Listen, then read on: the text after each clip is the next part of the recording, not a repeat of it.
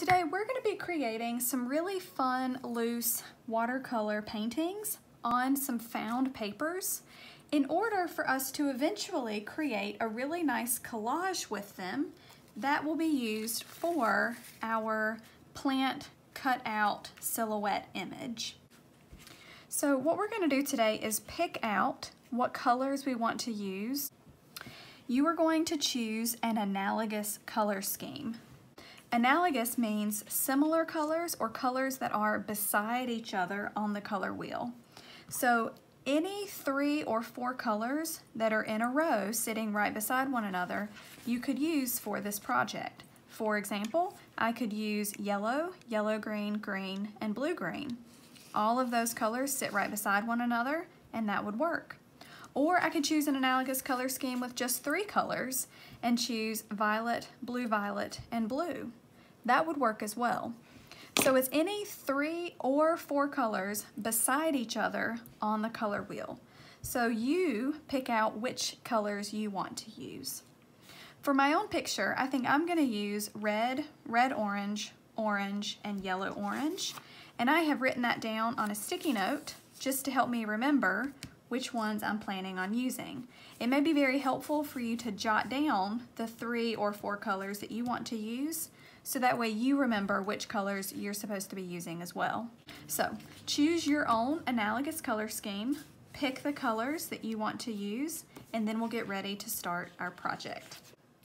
The next thing that we're going to do today is grab a couple of magazines and flip through it, and you want to look for pages that have a lot of written text on them. You want to look for pages that have written text with a white background. We are not looking for pages that have lots of pictures on it. We just want text. Now when you find a page that will work, I want you to rip it out of your magazine. It doesn't have to be particularly neat, but that will work as one page.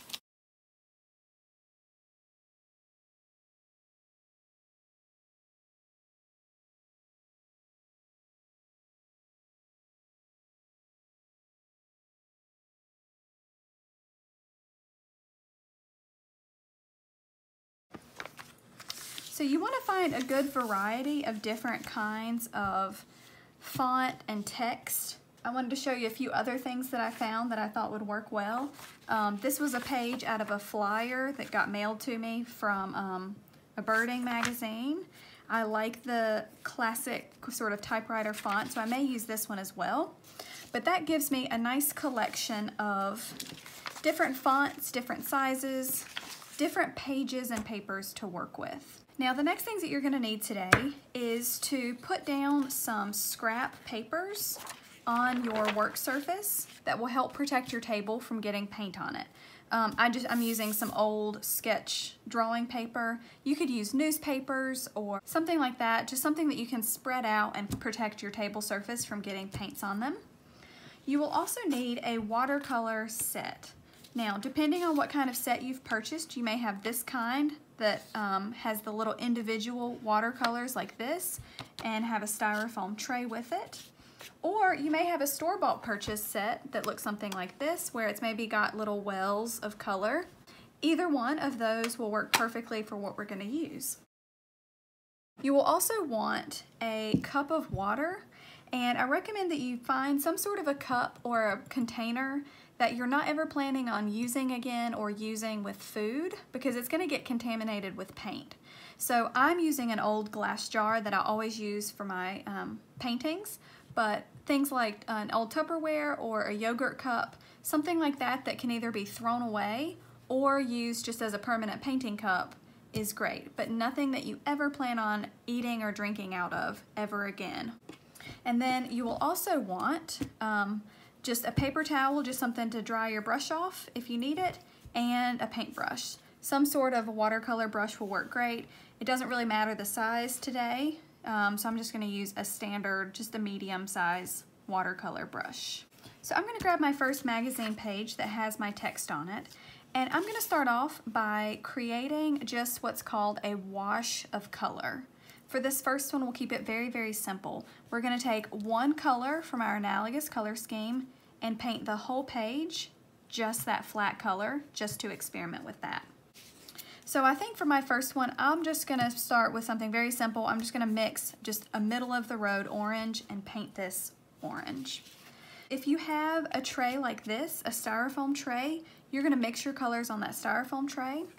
But if you have a palette set like this, you're gonna mix your colors on the plastic lid. Usually there's a place for you to mix your colors in one of those sets as well. Now, the key ingredient in watercolor is water. You wanna make sure that you have a lot of water to dilute the pigment. So while this may not look like a lot of paint, it actually is, and it will go quite a ways if you water it down correctly. So I'm gonna take my paintbrush just straight out of the jar of water and swirl that around in my first color. So I'm gonna take yellow plus red to make an orange. Now I'm gonna swirl that onto my tray and get a nice bit of yellow out, ready to work with. And then I'm gonna use my red and add some red to it. Now, as I start to mix those, you can see that that's gonna turn into a nice orange. Yellow tends to be really quickly overwhelmed by other colors, so I'm gonna add a little bit more yellow back into it to make sure it's a nice, pretty, bright orange and not too red.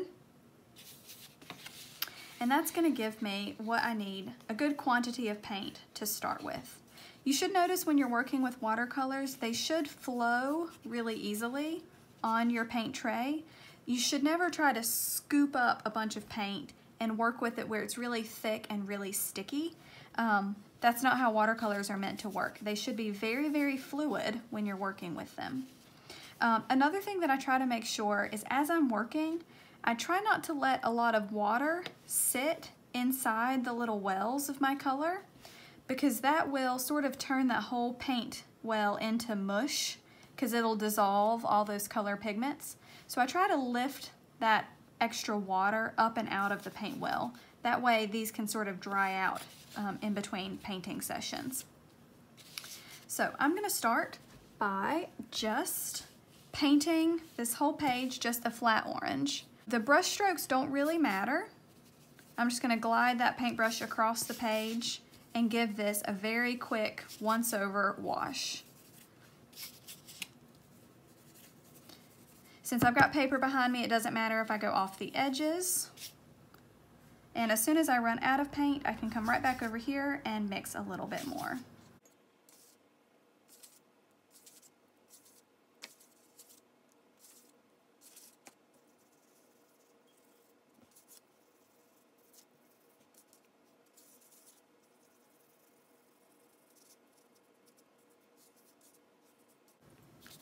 Now, if you see any places that don't have very much color, you can go back and touch those up. Just a pretty general coverage. If you see some streaks and strokes, that doesn't really matter at all for this project. That's totally fine. But then what I want to do is to let this dry. Now, since we're painting on such thin paper that was never really meant to get wet, you're gonna notice that your paper is gonna curl up on you, but that's totally fine. When it's dry, it's gonna work just fine for what we need it to. So very gently, I'm gonna lift this up and off my work surface and set this out of the way so it can fully dry. Then I'm gonna grab my next page, and this time I may pick a different color. This time I may just pick pure red,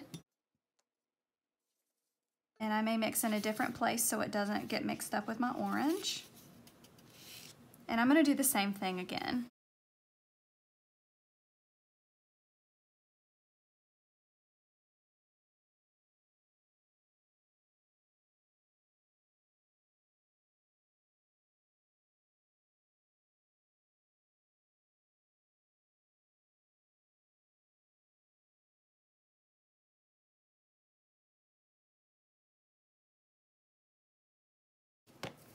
Now, as soon as that one's finished, same thing, you can lift it up very carefully and slide it off your work surface for it to dry. Now for this next page, now that I've got two solid color pages, I'm gonna start to mix those colors together and create some different multed colors. Now I do want to mention, if you have a page like this where it has a photograph, don't worry about painting the photograph because we'll be tearing that off and throwing that away later. So I just want to paint the area of the paper that has the text on it. So what I'm going to do over here is start by mixing and getting a couple different colors ready.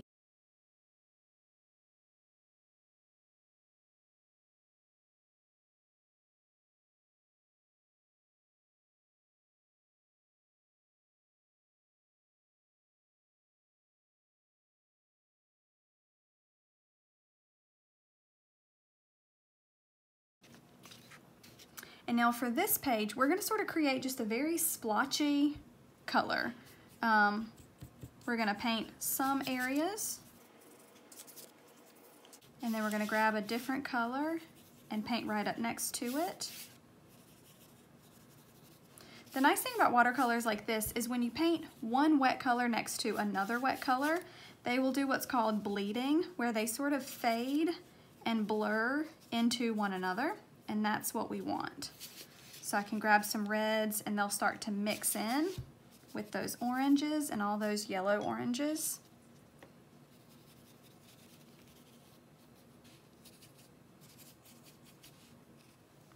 Just very, very quickly, and you can see, because I've done this while all of this is wet, I have some areas where they start to bleed and there's some really pretty soft edges of color.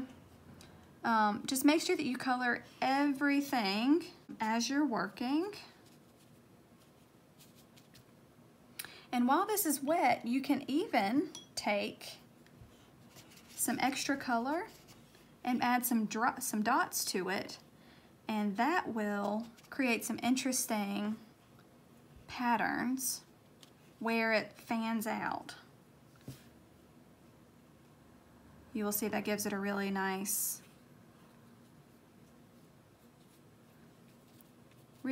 effect. And then we're going to let this page dry as well.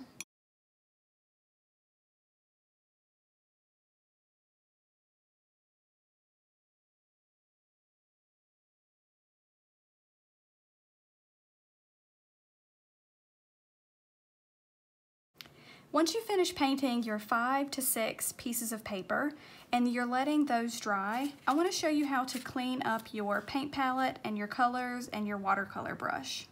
So the first thing that's really important, I am a very messy painter, so I always end up getting my colors mixed together inside of my wells. So right there on the inside of my yellow, you can see that I have a lot of red mixed into that. And I want to make sure I get that out before my paint well dries overnight, because then that red will permanently be mixed into my yellow. So what I'm going to do is take my brush, rinse it in water first, dab off most of that water, and then I'm going to create a little lift and pull out some of that red and rinse it again until I've lifted that unwanted color off that top layer of my yellow, and then it's nice and clean again and it'll be ready to go for me to use tomorrow.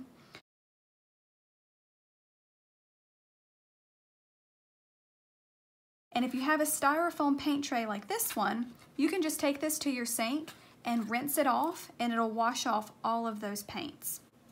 Another way you could do that would, you can take your paintbrush and wet your whole mixing tray.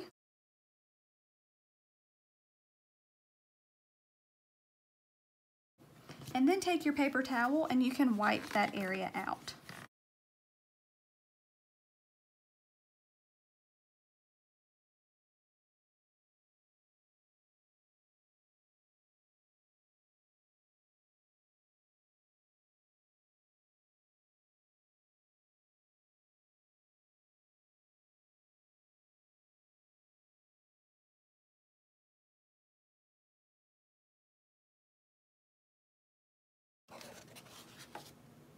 Now, to clean your brush, watercolors are a really great paint to start working with because they're so easy to clean up from.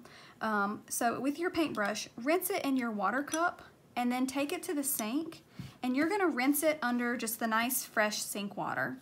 And once it's been rinsed out, you don't have to use soap or anything like that. Just give it a good rinse under the sink. Straighten out your bristles once you've rinsed it and lay it down somewhere flat to dry. Then just take your water cup, dump it out in the sink, give it a quick rinse, and it will be ready to go for tomorrow as well.